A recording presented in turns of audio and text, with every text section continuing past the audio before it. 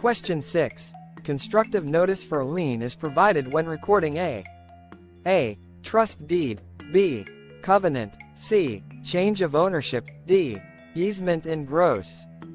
Correct answer is A. Trust deed. A covenant is a legal agreement that restricts the use or enjoyment of property. While it can affect property rights, it doesn't directly create a lien. Change of ownership.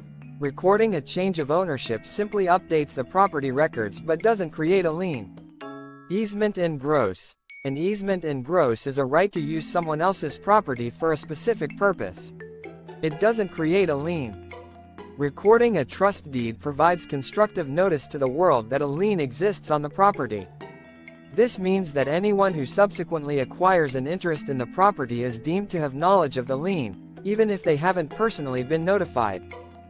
Câu 6. Thông báo về thế chấp xây dựng được đưa ra khi công chứng về A. Giấy chứng nhận ủy thác. B. Giao ước, hợp đồng. C. Thay đổi chủ sở hữu. D. Quyền lợi đi kèm độc lập. Câu trả lời đúng là A. Giấy chứng nhận ủy thác. Giao ước là thỏa thuận pháp lý hạn chế việc sử dụng hoặc hưởng thụ bất động sản. Mặc dù nó có thể ảnh hưởng đến quyền sở hữu, nhưng không trực tiếp tạo ra quyền thế chấp. Ghi nhận sự thay đổi quyền sở hữu chỉ cập nhật hồ sơ bất động sản nhưng không tạo ra quyền thế chấp. Quyền sử dụng chung là quyền sử dụng bất động sản của người khác cho một mục đích cụ thể.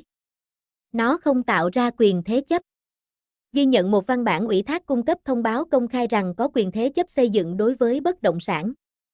Điều này có nghĩa là bất kỳ ai sau đó có được quyền lợi đối với bất động sản đều được coi là đã biết về quyền thế chấp này, ngay cả khi họ chưa được thông báo trực tiếp.